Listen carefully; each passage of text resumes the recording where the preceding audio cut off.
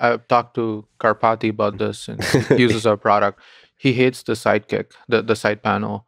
He just Yes. wants to be auto hidden all the time, and I think that's good feedback too, because there's like the mind hates clutter. Mhm. Like when you go into someone's house, you want it to be. You always love it when it's like well maintained and clean and minimal. Like there's this whole photo of Steve Jobs, like in his house where it's just like a lamp and him sitting on the floor. I always had that vision when designing Perplexity to be as minimal as possible. Google was also the original Google was designed like that. Uh, there's just literally the logo and the search bar and nothing else.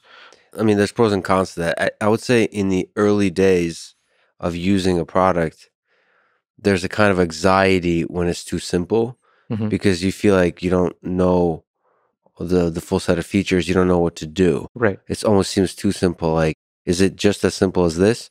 So there's a comfort initially to the sidebar, for example. Correct.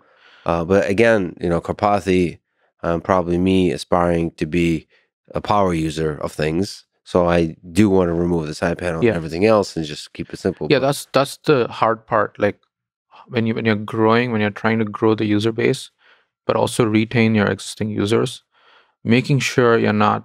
How do you balance the trade-offs? Um, there's an interesting case study of this Notes app, and they just kept on building features for their power users. And then what ended up happening is the new users just couldn't understand the product at all. And there's a whole talk by a early Facebook data science person who was in charge of their growth that said the more features they shipped for the new user than the existing user, they felt like that was more critical to their growth. And there are like you can just debate all day about this, and this is why like product design and like growth is not easy.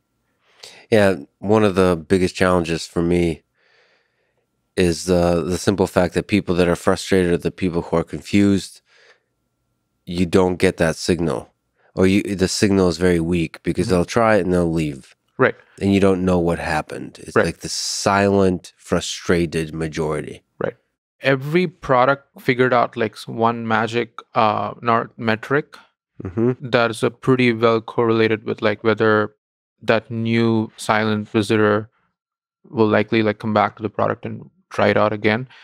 For Facebook, it was like the number of initial friends you already had Hmm. outside Facebook that were on Facebook when you joined. That meant more likely that you were going to stay. Hmm. And for Uber, it's like number of successful rides you had. Mm.